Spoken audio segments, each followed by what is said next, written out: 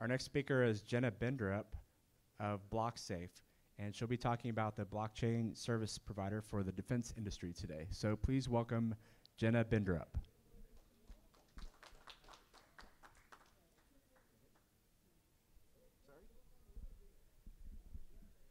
Hi everyone, my name is Jena Binderup and I am the Chief Communications Officer for a company called Blocksafe, which is the blockchain service provider for the defense industry.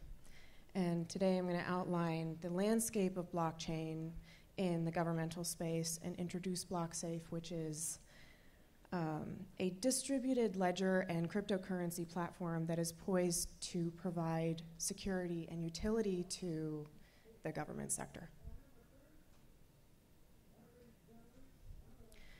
So I don't have to tell anyone in this room that blockchain is on an adoption cycle in many industries, and nowhere is that more applicable than and relevant than in the government space.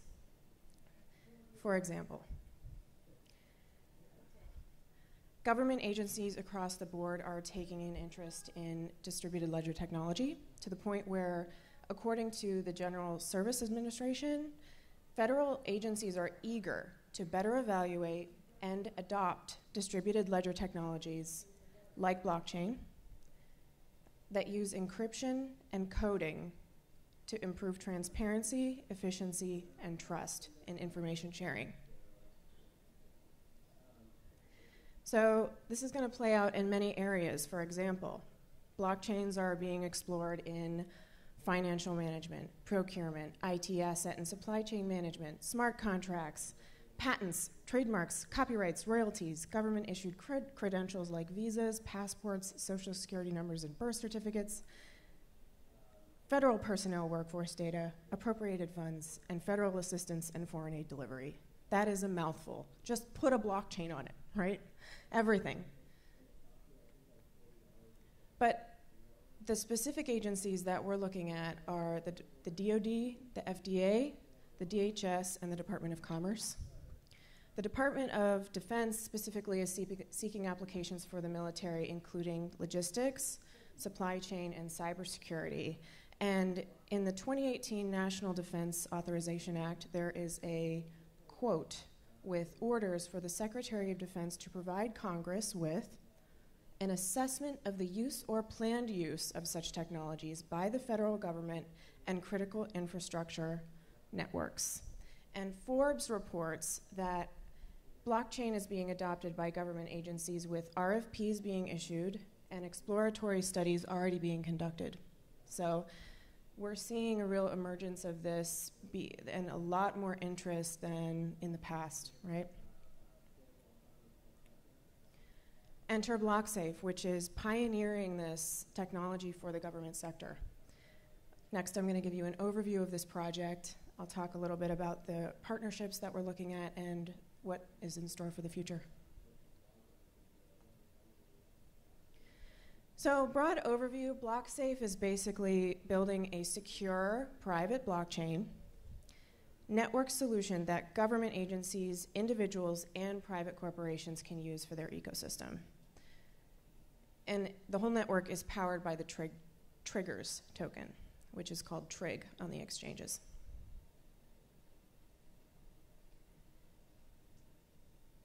Essentially, the network is a cybersecurity platform that is on top of the blockchain. It is a network that can be used to develop and host innovative solutions and technologies. It applies to government, the private sector, and individuals, and our current focus is the defense industry, although it can be applied to anything, but that's where our focus is currently. Any device or system based on this network will see improved flexibility, speed, anonymity, and safety features.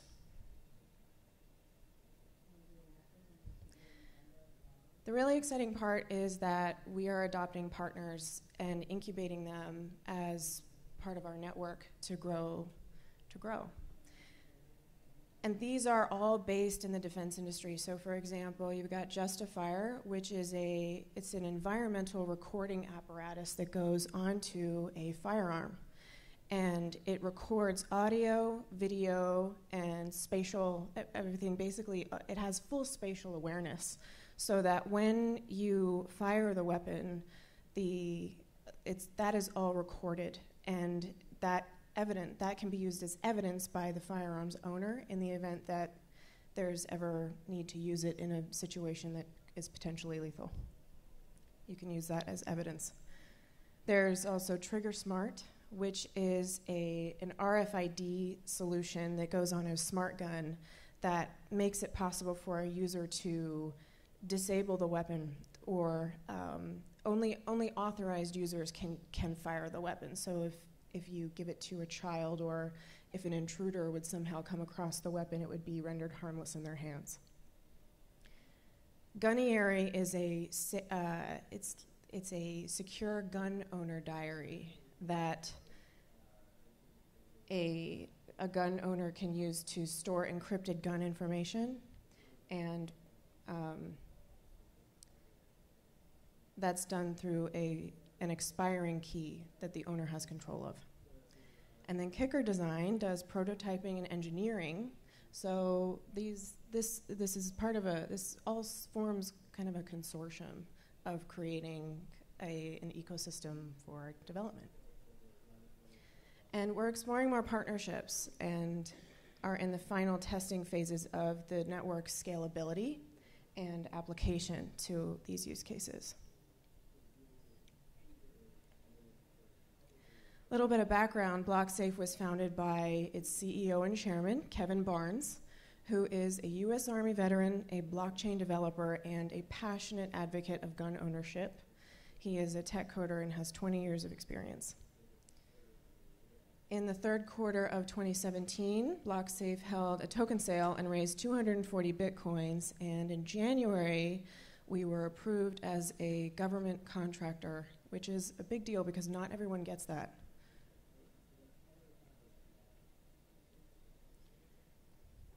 Currently, we are doing core dev testing through March. Our intellectual property holding company is going public in Canada and the United States, and will be offered in a traditional stock offering.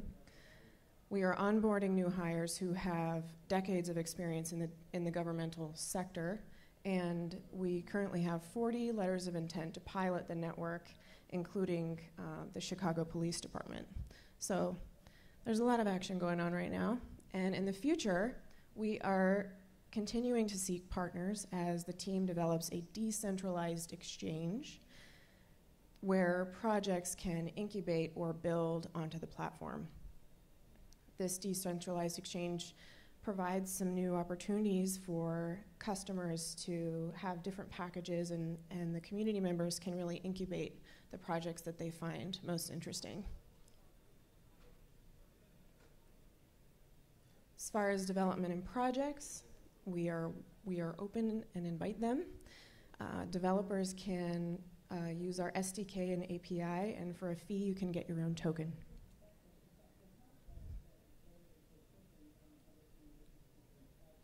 Blocksafe is a family, and you can learn more by going to Blocksafe Foundation, Blocksafe Network, or Blocksafe Co. And that's pretty much it. So I'm here for questions, and my colleague Manny, who is the Chief Marketing Officer, will be joining me to answer those on stage. So thanks, guys. Anybody? Thanks. What do you want to know? I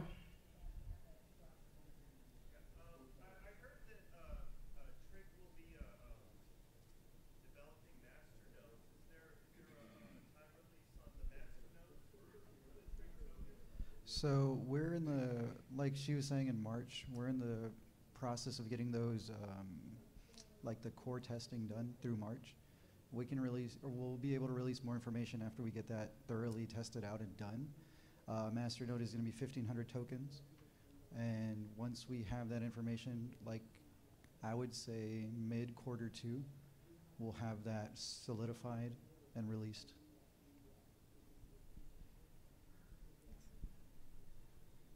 Yeah.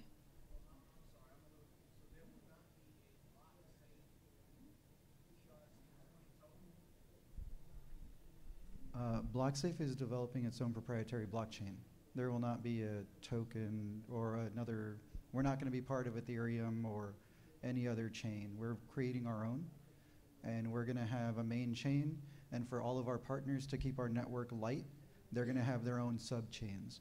So if you saw all of our partners, Justifier, TriggerSmart, Gunnier, right, to make sure that our chain is always able to transaction all of, like, we're going to act as a gateway, so as somebody can hit our, our master nodes or our network, and all that information gets stored on their sub-layers, on their sub-chains, to make sure our main network can do the transactions immediately, because the industry is going to need that. Justifier is a device, like she was saying, that does audio, video, GPS, and spatial awareness. And that's going to be applied to law enforcement or whatever is. The Chicago Police Department, for one, was one of the ones that was interested in piloting those programs. So you can immediately understand that those devices cannot have any delay, because then it would put officers' lives at risk. So we're trying to make it as lightweight as possible, to make it as fast as possible. And then because of the Internet of Things, the blockchain and all that, those devices provide accountability because it's immutable, and the response times would go through the roof because the immediacy of that information. Just to follow up on that, we basically create custom blockchains. And most of what that has been so far has been applied to hardware and devices, right? So if you have a device that creates data and it connects to Bluetooth or the internet or some other connection point, that data is then put onto our blockchain. So it's basically a blockchain service provider. Any other questions?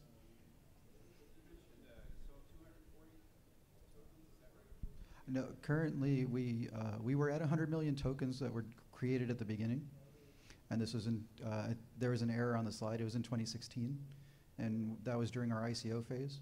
In 2017, we burned 67 million. Our current circulation in tokens is 32 million. Is there another question after that? 240 bitcoins.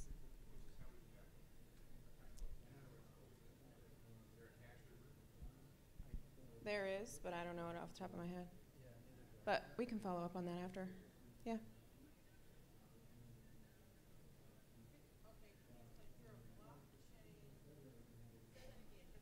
Yeah. Yeah. Yeah. I understand that. We build blockchains for specific uses. So if you have a smart gun, for example, that connects to the internet or collects data in some way, that data would typically go and be uploaded to some kind of centralized facility, like a network that holds all of that data in one place. And that data becomes vulnerable because someone can hack it or find it or spy on it, right? But with this solution, you're putting that data onto a blockchain. So it's uploaded from your firearm to, does that make sense? Yeah, that makes sense. What is the guns called a smart gun? Yeah. I mean, I'm an advocate of guns. I mean, I'm a competitive shooter, but I have heard of a smart gun. Okay. So that might be, a smart gun is a gun that has capability for, it has a, what? It's got sensors or communicate, like it's tracking different things. Can you? That's what makes a gun smart, is just adding more technology to it. Yeah. Right now,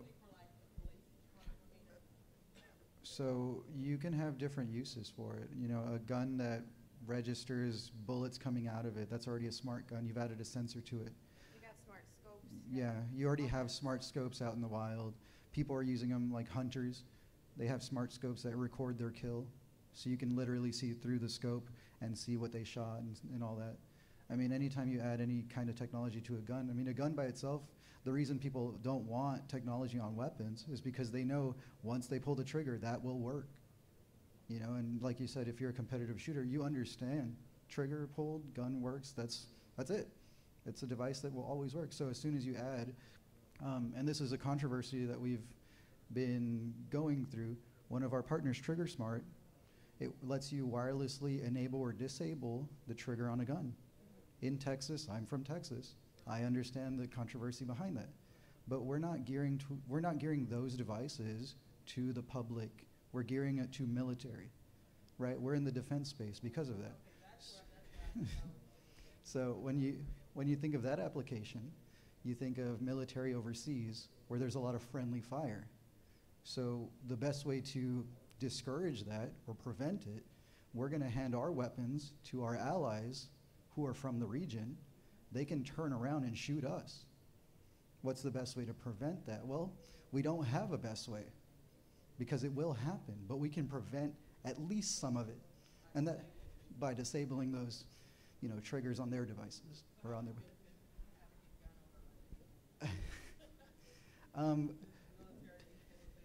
Well, one of the other partners, and this is why we're taking on so many different partners and different products. Justifier allows you to record video, audio, and GPS, like I said previously. If you're a gun owner and you're home alone, and let's just say someone breaks into your home, right? You have to use your firearm.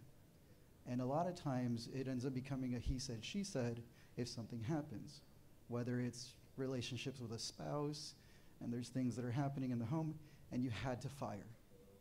Now you have a way to record all that, and there's different characteristics that would let the device know when to record. So as soon as you pulled it at 3 a.m., which you would never do. So at that point, it'll start recording, and you have accountability in a box so that you can go to court and not even need a lawyer and just show them, these are the facts, this is what happened. And that's where, for personal use, I can understand that would probably be the best, solution if you ever needed to fire a weapon. Yeah, and a lot of these technologies, it's not up there anymore, sorry.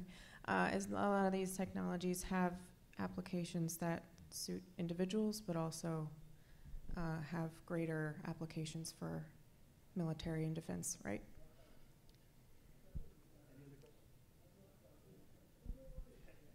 Sure. Where can we purchase, what exchanges can we purchase the trig token on? And are there any other exchanges that are going to work with? Right now, you can currently buy the trig token on Binance. We have 2 exchanges that are coming out, but due to agreements, we're not allowed to name them out loud. Yeah, that's unfortunate, but we understand that. There is also another question behind. Oh, okay. Okay, I guess that's it. Thanks, everyone. Oh, one more? I have a comment. I just like to make active duty military personnel. I deal with a lot of weapons. Also blockchain enthusiasts. I love what you guys are doing here. It's either going to be you guys or it's going to be someone else. We definitely need to make steps in the right direction for the future of what these weapons are, what they're going to be. So I just appreciate you guys sort of taking the steps in the right direction. Well, I'll say it out loud. Thank you for your service. I mean, my family's been military, Air Force, and everything. I appreciate it. What would you say is something that we can focus on? Like we're definitely taking criticism and critiques from the veterans, the people that have been in the industry. We're talking to the government already. They invite us to all of their different events and conferences. But I personally love hearing the ideas that our active military or veterans have, because it gives, like, I'm in marketing, so it gives me another perspective of, like, hey, this is what we need to focus on, how we need to get them to be on board, because there's a lot of active military, there's a lot of veterans that don't get treated fairly and stuff like that. And I mean, we want to create, like, this is the first step, getting into government and then trying to fix a couple other things that we can along the way. Well, let me tell you a little bit about what I know from being in the military. We like things that work, and they work. They're pretty consistent with that. So when you're talking about having a weapon that's got camera on it, and it's got all this data, and it's cool, and there's fun, screens, and it's crazy. Like, maybe something a little bit simpler just to start. I wasn't here for the beginning of the conference, but I love the idea. I think simplicity is going to be key.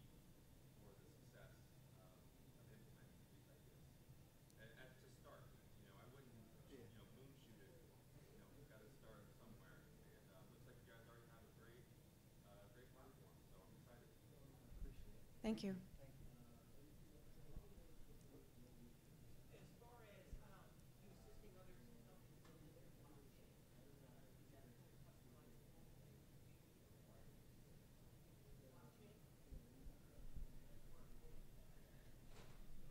In a word, no.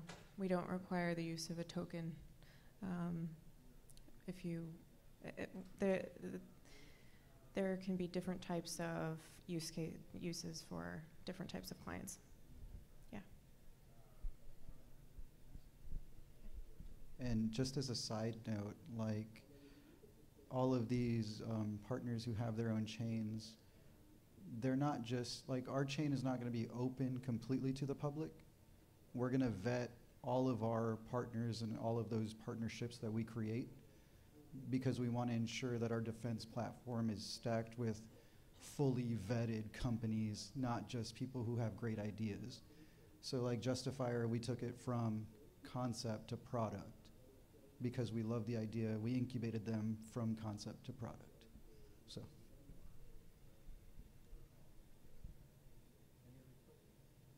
I just like the other part of it. I do. I understand what you're saying. I come from a military family and background, and I understand the government, military, and the police portion of it. But you live in Texas. I live right here too. You know, the gun owners do get a bad rep, and I really like to see it move towards the individual user as far as safety and like we were talking about.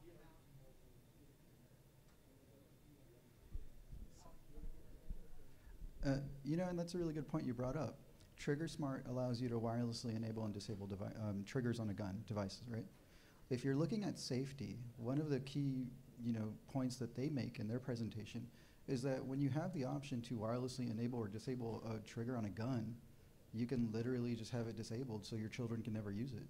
Or, as Jenna was saying, you can have it so that it only reads your hand. And I know, and that is always going to come at a controversy, because on one hand, people can say, well, that's controlling guns. And on another hand, well, that's safety. I have a daughter. I would hate it if anything happened to her because I left my gun somewhere. But it's a choice. And this is always going to be a choice. All of our information is always going to be an opt-in. We're never going to give the information to the government. We're working with the government. But even like you mentioned, being put in the position Mm-hmm. where you have to use your firearm or law That, having that information or that data in your personal Yep. use for, because that is a big thing. yes. I mean, if you're ever in that moment, I've lived a long time. If you're ever in that moment, a lot of things are going through your head, and the biggest fear we have, even in our own use and safety, is what the consequences will be after I protect my life. Yes. Will I get life? Yes. So, I mean, I just like to see that more on And the consumer side. yeah, and I mean, Have you guys talked to the NRA or yeah, the the NRA actually, I don't know if they endorsed what we're doing, but they do like what we're doing. We spoke at an NRA event or conference in 2017, and we spoke with the head of the NRA, and he liked it. So, yeah. Good job on the consumer part. Thank you. Any other questions, anyone? Right. Well, thank you guys. Appreciate it. Thanks. Thanks, Jenna and Manny. Jenna from Blocksafe. Our next speaker will be here in just a few minutes, so if you'd like to grab a drink, visit the lounge, be back here in about 10.